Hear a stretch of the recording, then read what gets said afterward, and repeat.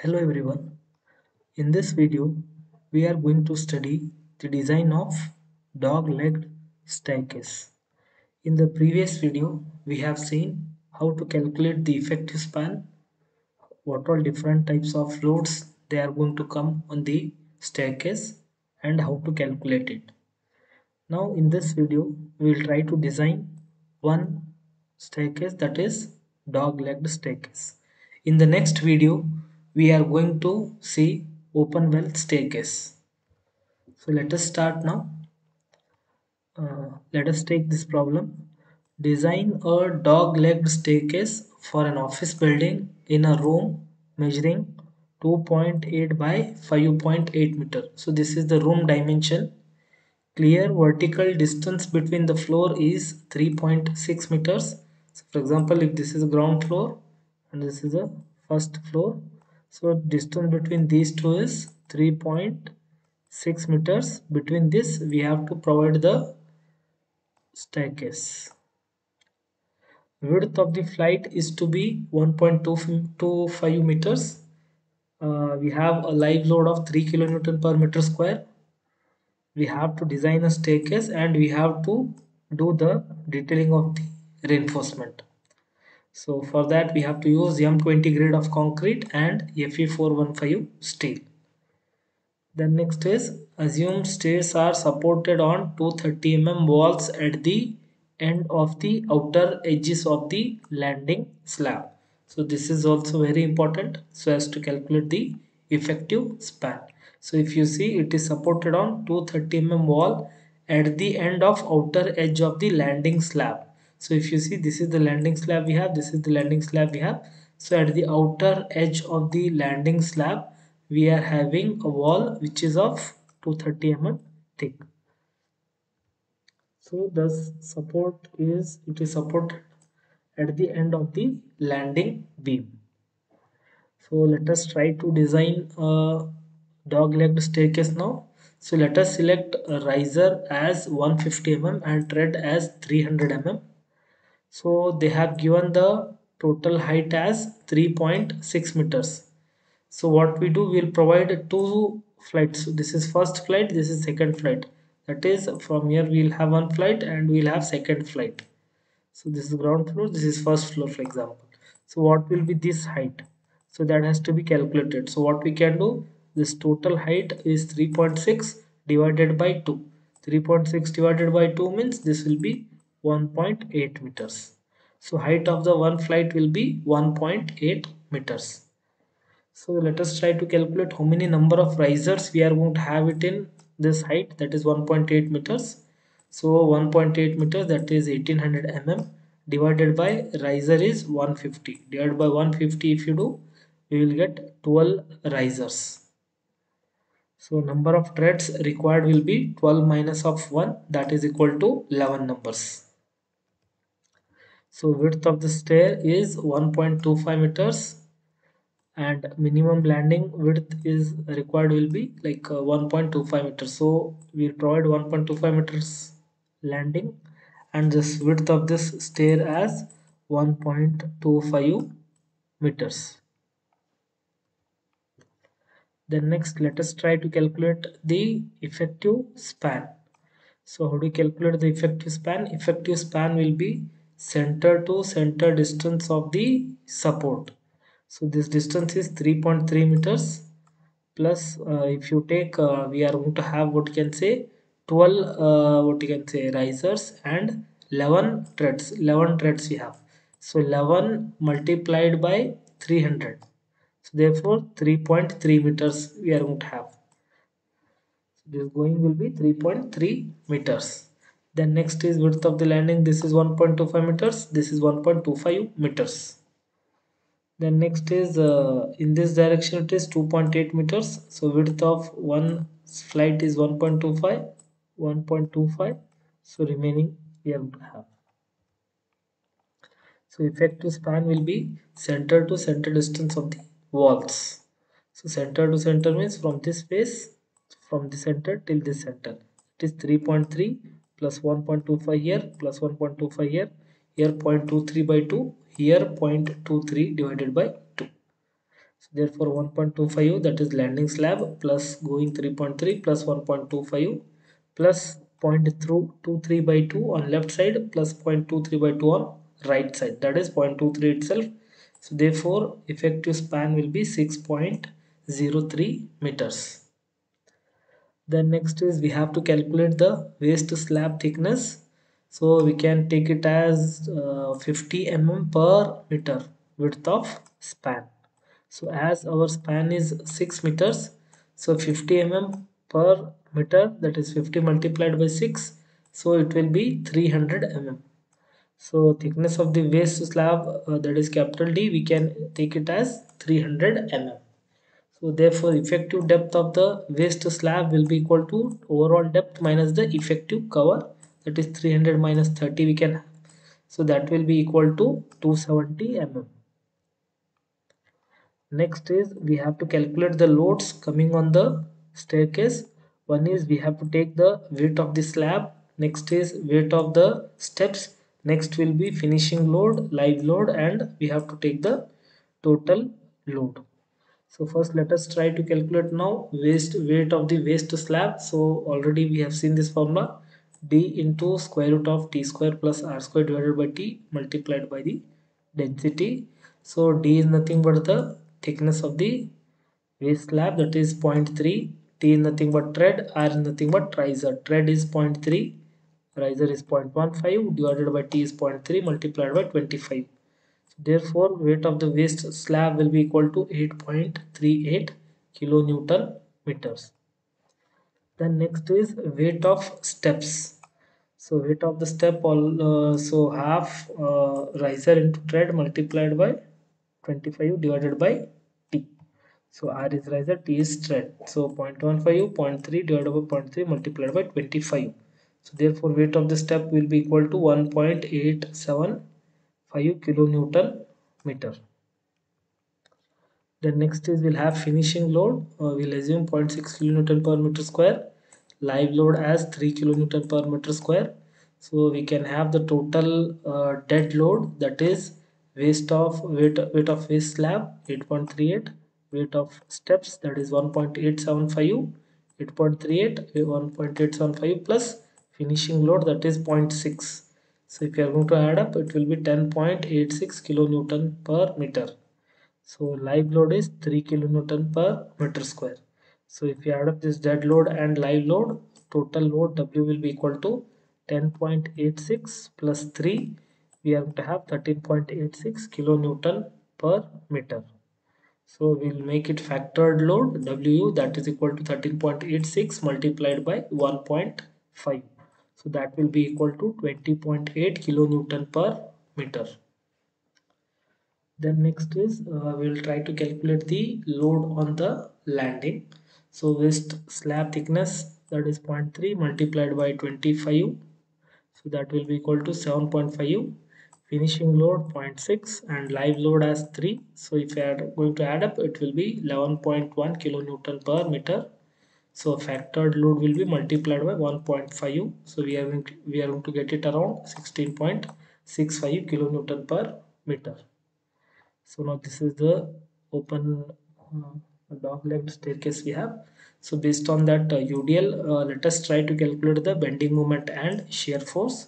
So now this is the total span what we have. Total span, that is 3.3 plus 1.25 is the width of the landing plus 0.23 by 2, that is for the wall. So here also 1.25 plus 0.23 by 2, that will be equal to 1.365. So we are load on the landing slab. So landing slab is up to a distance of 1.365. Up to that we are going to have a load of 16.65 kilonewton per meter.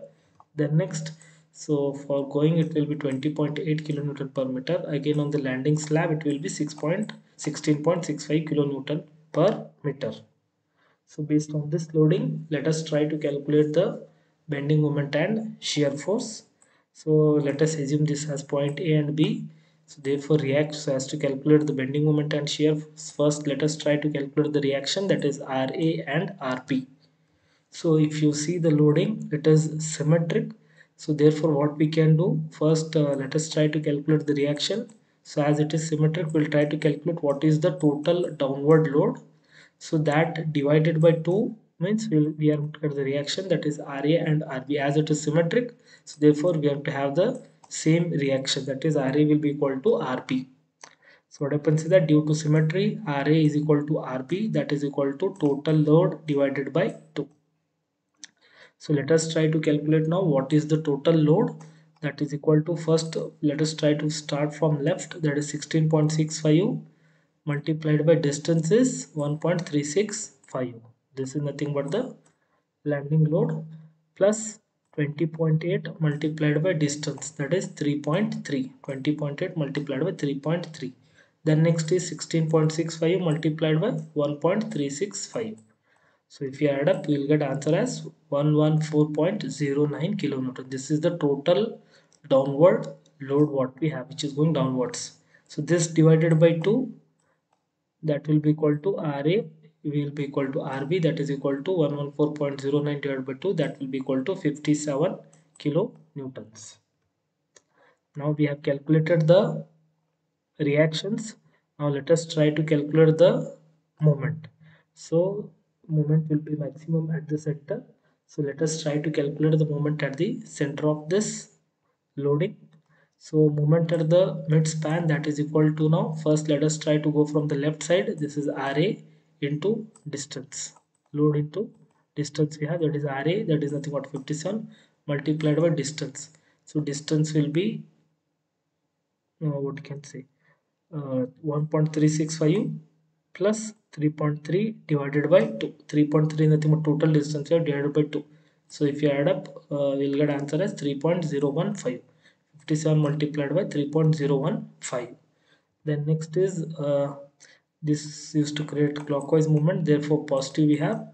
Then next this loading, it is going to have negative it will create anti-clockwise movement. So 16.65 we have, this is the load multiplied by distance. So distance will be this first let us try to calculate the total load, that is 1.365 multiplied by distance from this center till this center. So therefore that will be equal to, this is 1.365 divided by 2 we have, plus this 3.3 is the total divided by 2. 3.3 divided by 2. So due to this it will be over, minus of this loading in, now this loading we have, that is it is going to create anti-clockwise movement, therefore negative. So load is 20.8 multiplied by distance from here till here. So total is 3.3 divided by 2. This is nothing but the total loading we have multiplied by the distance. Now center of this till the center of the point. So therefore this is 3.3 divided by 4. So therefore if you are going to add up all these things, we are going to get bending moment as 90.54 kilonewton meter. So for that moment we will try to provide the reinforcement now. So before providing that, let us try to calculate the limiting moment. So as moment required coming is 90.54, depth is 270 mm.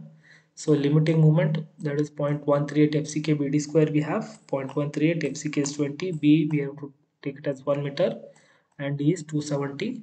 So limiting moment is 201. So our moment which is coming is 90.54. So therefore this is mu is less than mu align. So therefore we can design it as a singly reinforced section. Then next, for this moment, let us try to calculate the reinforcement. 0.5 into FCK divided by f of I into 1 minus square root of 1 minus 4.6 into mu divided by FCK BD square multiplied by B into D. So 0.5 we have, FCK is 20, f of y is 415, 1 minus of square root of 1 minus of 4.6, mu is 90.54 into 10 raised to 6 divided by FCK is 20, B is 1000 and D is 270 multiplied by B into D, that is 1000 into 270.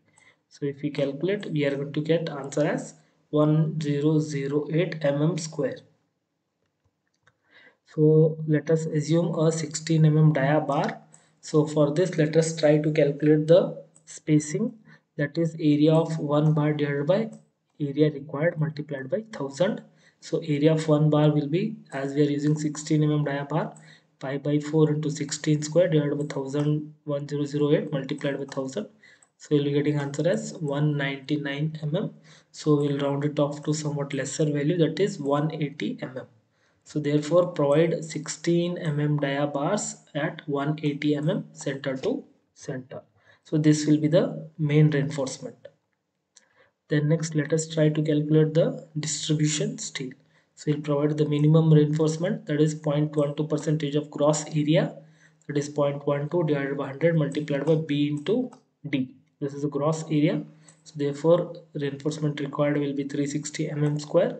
So if you are going to assume 10 mm dia bars, so spacing will be area of one bar, that is pi by 4 to 10 square divided by area required 360 multiplied by 1000. So we'll be getting answer around 218 mm square.